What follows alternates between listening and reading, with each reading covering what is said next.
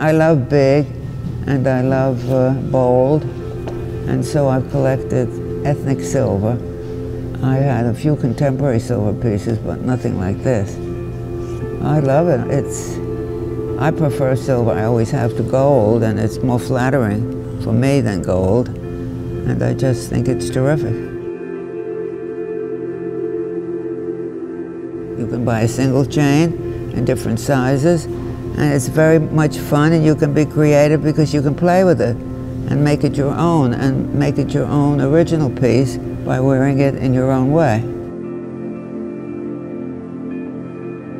It's a great pleasure to work with Nino, and I've had a wonderful time, and I hope the results will please everybody.